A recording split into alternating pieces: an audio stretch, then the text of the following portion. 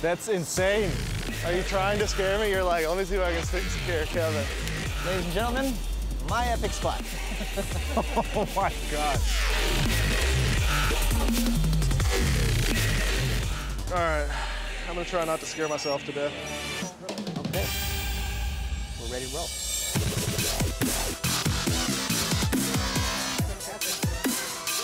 So my background, I work as an airline pilot, and I've been interested in everything that flies ever since I was very young. My dad took me and got me flying lessons when I was 8 years old, and saw some videos of Carlos Charpus freestyle videos, and I was hooked, and I had to get a multi-rotor, and just started buying stuff and flying, and met some friends that flew, and that's basically all I do now. Okay, ready? I'm ready. When I put my goggles on, it's like real world. I'm gonna switch it off and be in my world and just focus on flying. Oh my God. What happened? I almost hit Kevin, like head on. I think I'm known for my smooth and relaxed style. I put a lot of effort in creating my YouTube videos, so every video has a different story what I want to tell. Oh my God, Tommy, that spot is so good, but it's terrifying. That's okay. I mean, you fly all the time like, oh my God, don't crash, don't crash, don't crash. Oh God. Right? Because you really can't get it back. But if you pull it off, is this not the most epic thing in the world? Oh yeah. It's awesome, man. Let's do it. When you put on the goggles, like I like to think I've just become one with my drone and my mini quad.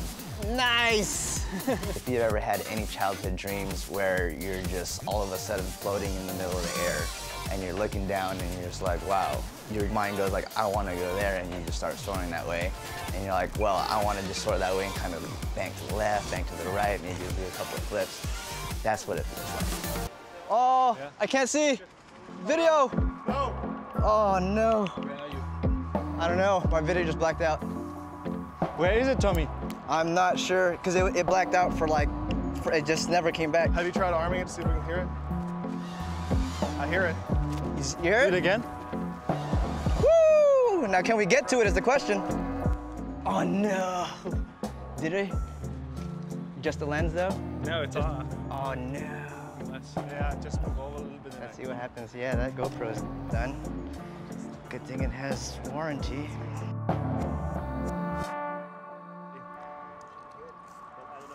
Yeah, it's the professional way to clean your lens. My favorite thing about drone racing is getting together with my friends and going out and flying and pushing each other on a competitive scale, and also just kind of like, I bet you can't do this. What up? I was power looping the little bridge here. Did you do it? Oh, I did that many times. I am known for power loops. But I got high, and you see the first pillar there? Yeah. I came up and I saw it, and I was about to hit it head on, and I just like turned down, and so you like belly tap I it? belly tapped it, and then like dove back down. Nice. So yeah, I'm kind of known for power loops.